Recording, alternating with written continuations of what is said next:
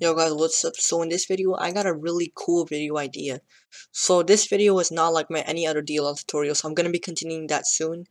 But probably have to rename it to like 2023. But first, you want to go to exploit. I'm gonna teach you how to Eyestep. Now, if you don't know what Eyestep is, Eyestep technically is a decompiler, which can decompile. It can get prologues. It can write bytes, shorts, int, float, chords. It can read bytes, shorts, int, chords. It can also rebase. It can check if it's called a aria, a prologue, an epilogue, or a valid code. It can also check. You can also get the prologue, the epilogue, the next prologue, the next call, the previous, some stuff like that. You can also get pointers, get conventions, addresses, create routines, disable functions, generate signatures, read file, compare scan x versus AOB string, pointer string scan, and comparing bytes. It has that's just some for nerds. If you don't know what I mean, then I'm gonna teach you guys what I mean. So first, you want to go to exploit and go to this right here. As you can see on my solution explorer, I have these things called src and addies. You want to go to your source files and add in a new folder called Eyestep.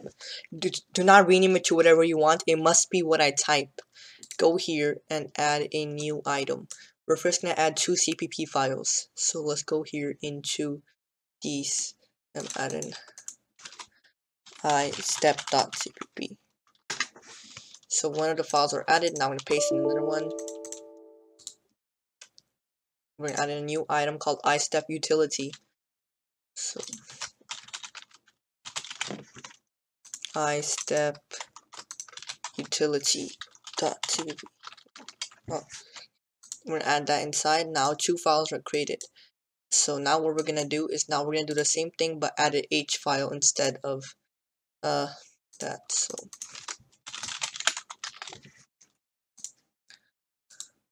God, I gotta sneeze. What the hell? Alright, so then we're gonna add an Eyestep utility.h. Now there's some specific links that you're gonna have to download in the description. So all these files are in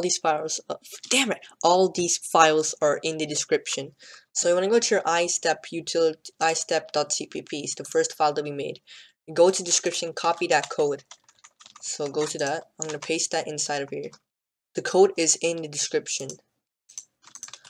So we're just gonna copy that. Damn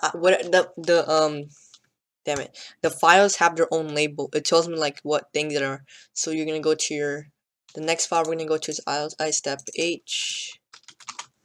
And then now we're gonna go to Eyestep utility. Then we're gonna go to Eyestep utility header file. Done. We're done. So this added it inside. So now we're done. It's added inside. There should be no errors. If you have errors, probably your version. So now you want to exit these files. Make sure to save when it asks you this. You don't have to modify. Don't modify anything unless you have some decompiling experience. Now Eyesteps are added. Now what you're gonna do is you're gonna go to your files over here. Go over here and now include in PC. No. So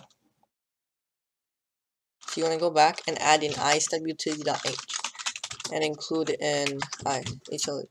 So now these will add the files, and if you